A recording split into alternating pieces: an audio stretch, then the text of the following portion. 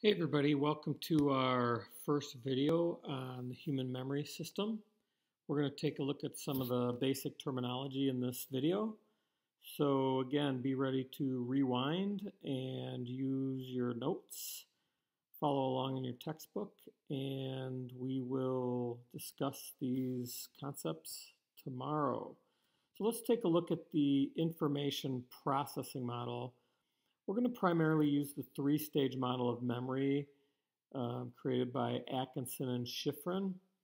This is a pretty simple memory model. Remember, our actual memory system is way more complicated than this model suggests.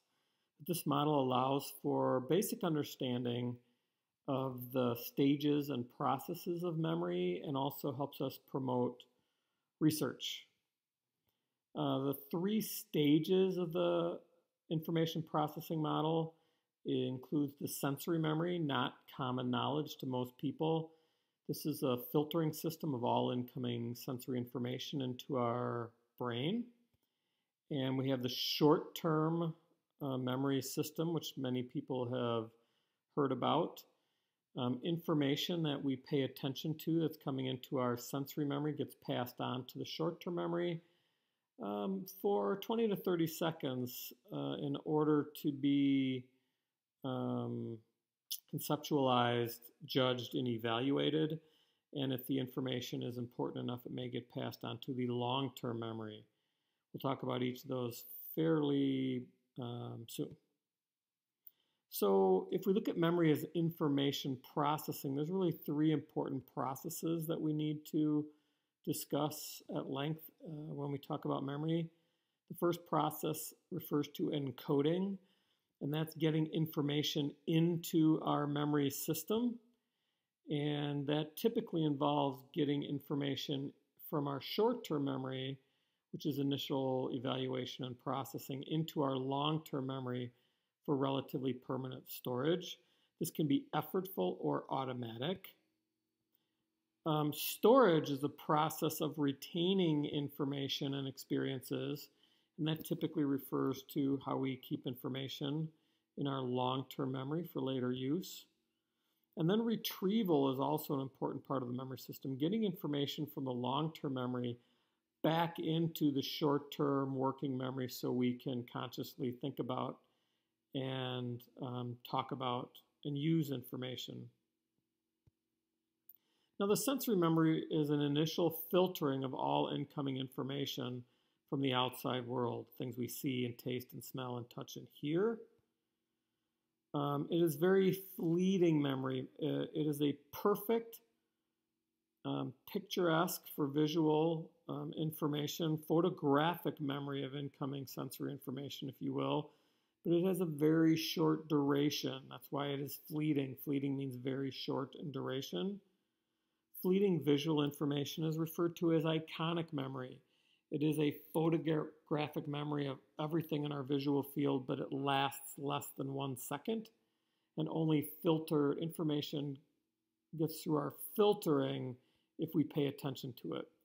So if we pay attention to any stimulus in our visual or sensory field, it gets passed on to short-term memory. So if you want to learn something, you want to remember something, you have to pay attention to it. Information that is not attended to is quickly forgotten, especially visual information. George Sperling in the late 19th century kind of proved that our sensory memory exists.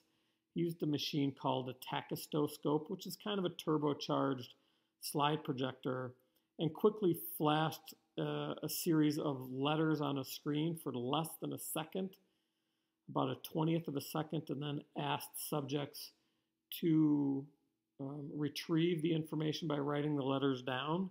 And most people, they'd get 3, 4, 5 letters down, and then the information was lost.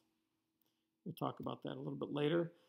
Information that we do pay attention to that gets through our sensory memory system gets into our short-term memory system. So sensory memory system, up here, information coming in is paid attention to, and it gets into this temporary storage, just long enough for us to decide whether it's important to us, it's relative to us, or something we need to know.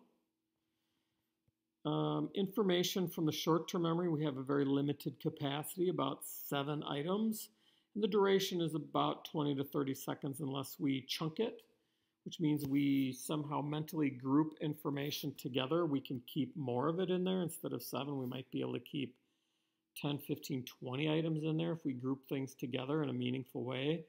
And if we rehearse information, consciously practice or repeat information, we can keep it in there indefinitely.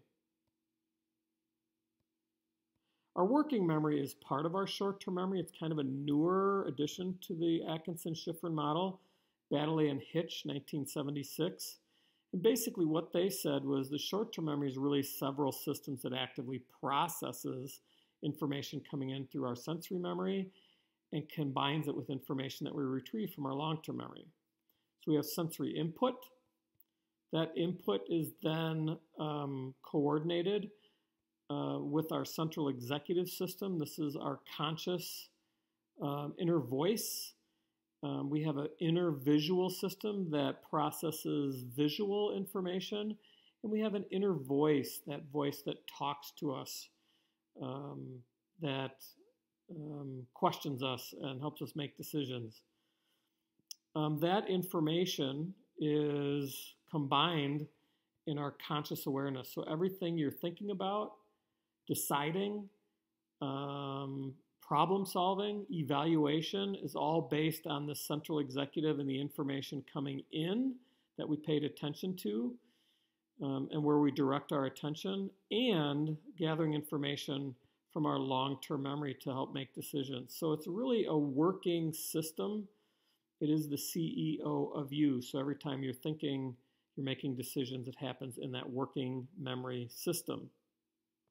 Now, our long-term memory is a relatively permanent and relatively limitless memory storehouse. There's 2 different types of long-term memory. We'll talk about that later. And there's many different brain areas active when we are retrieving and storing long-term memory, including our hippocampus and our cerebellum. Those are 2 terms you'll have to know very well. And if we have the right prompts and the right clues, we can retrieve information from our long-term memory into our short-term working memory and help us make decisions and judgments. So that's it really for long-term memory. We will revisit all these parts a little bit later.